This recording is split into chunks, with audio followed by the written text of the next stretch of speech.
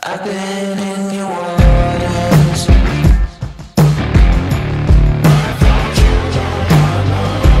I know I came for sure.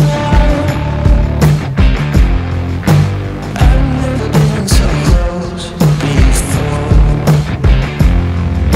It's one way or the other.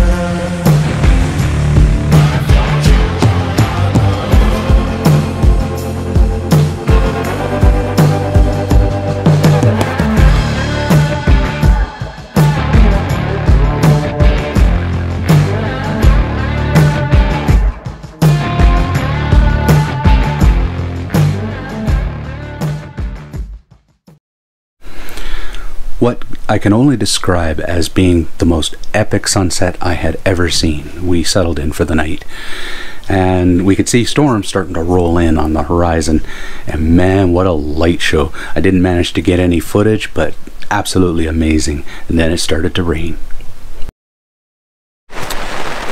Wow, did it ever rain. Holy smokes. Such a beautiful sunset, such a beautiful day. Thunderstorms started rolling in, started raining pretty decent. Not raining as much right now, but it was raining really heavy throughout the night. So it'll be interesting to see what we wake up to in the morning. Take it easy. Morning. Rain was pretty intense at times last night. Lots of thunderstorms rolling through, tons of lightning. It was actually really cool. Yeah, it was awesome. Kind of flooded the entry road a little bit over here, but yeah, time for a coffee. Always makes things better.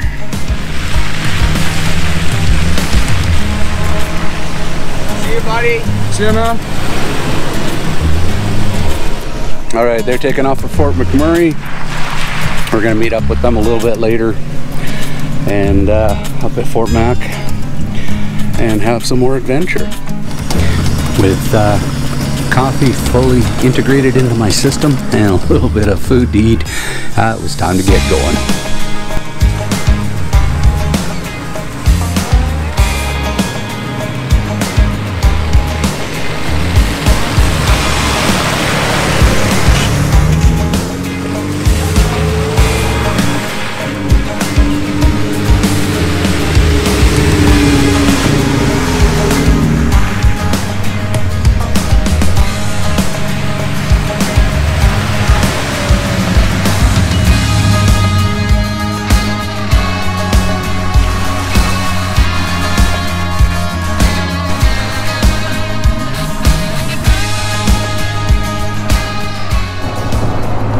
So the next corner that we're going to hit is not the true northern corner. In order to get there, you've got to go into the Northwest Territories, and the Northwest Territories has their borders closed to all essential travel. If you go through, you have to self-isolate for 7 days. Plus, the people in those communities do not want visitors right now. Fair enough.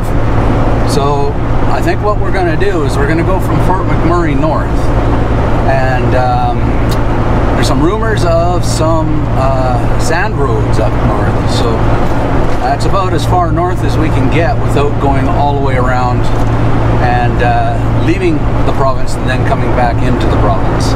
So it makes more sense for right now, considering world conditions, just to go ahead and go to the sand roads. So that's where we're off to today, Fort McMurray, then north to the sand roads.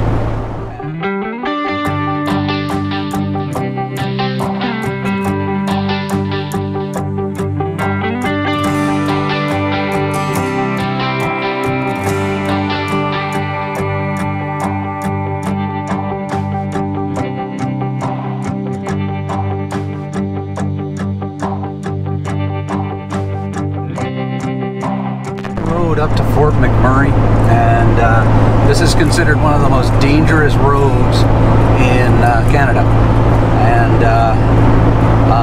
beautiful areas, but apparently there's been a lot of accidents. We just actually passed a truck that man, it smoked a telephone pole, did not look good, but I think it's just, you know, maybe people falling asleep, lot of high-speed people. So I think, you know, all the factors put together, I think that could be what it is. A lot of big trucks. Yeah, wish us well. We're gonna stop in Fort Mac here soon.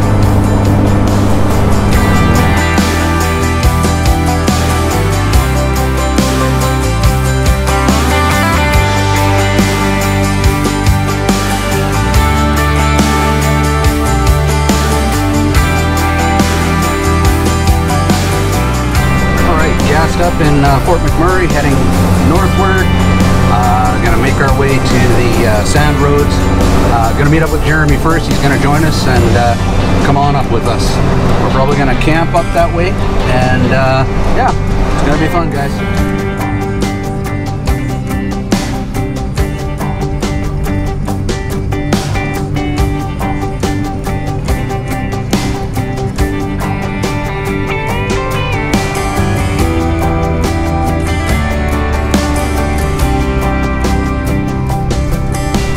Once you're past the bridge to nowhere, the road goes down to gravel. Then once it hits gravel, it eventually comes to an end, and then the sand roads start.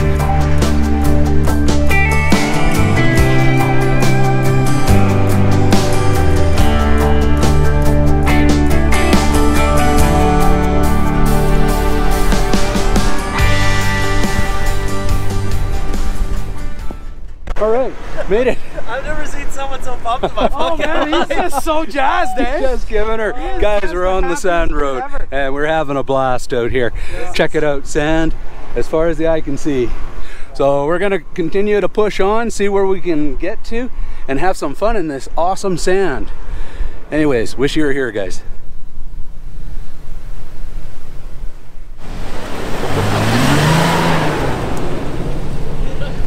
What you doing there, Dave? Oh, I'm airing down my tires, buddy. Oh, cool.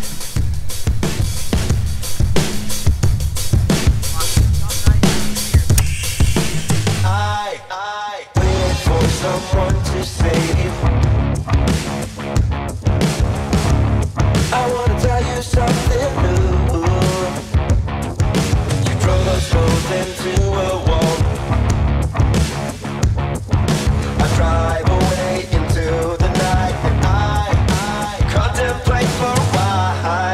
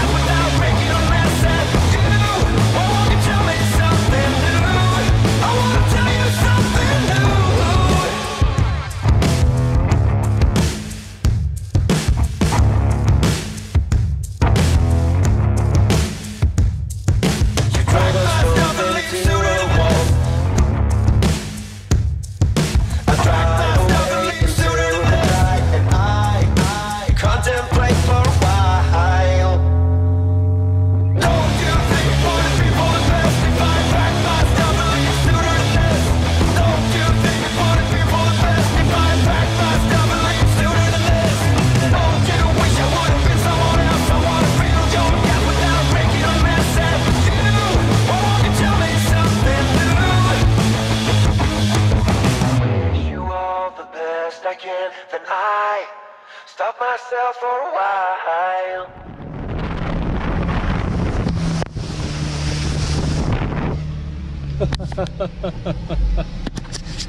Got a bit of water in the cab. Going on the sand roads up north, there's not a lot of help if you get into trouble. So we took an extra 20 liters with us just for recovery and whatever needs we needed it for. We all had a full tank when we started out. So the half tank rule was in place. As soon as the person who hit half tank first happened, that's basically where we turned around to come back, and the 20 liters was kept for, like I said before, recovery. So that took us to just south of the Richardson sand dunes. So we're about 2.5 hours in on the sand road. Man, epic. It is so wicked. Really good wheeling. There's a few mud holes you got to do, but fun. Oh man. So we stopped here. It's a place called Twin Lakes. We're gonna camp overnight here, and oh my god, it is so beautiful. Now, if you ever have the chance to come down here to Twin Lakes, highly recommend it, man. This is an amazing spot. So it's 2 lakes, one on each side of the road, and basically there's camping on the one side and there's camping here. This is the best spot. It's a little peninsula that comes out here. Check this out, guys.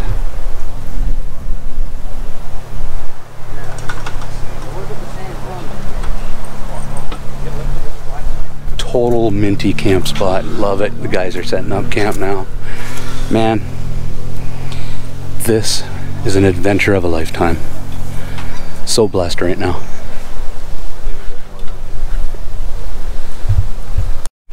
Man, what an epic campsite. However, we weren't alone. As you can see, there is a beaver here that was sharing it with us. And if you listen closely, you can actually hear him chewing on the wood.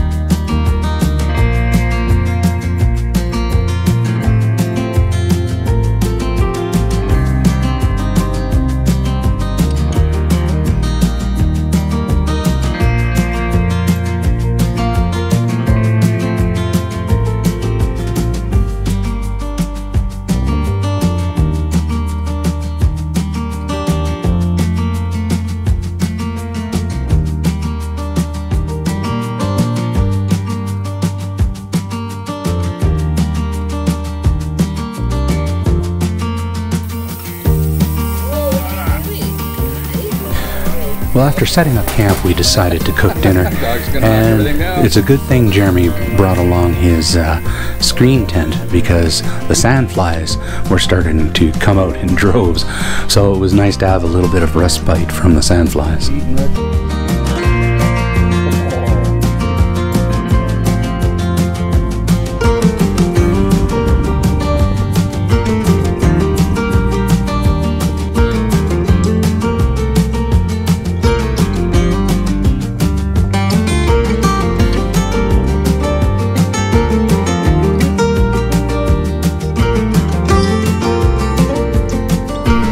What an incredible day. Amazing. Make sure you like and subscribe. The next episode, just when I thought we couldn't find any better campsites, we find one. It's at Island Lake. See you next time.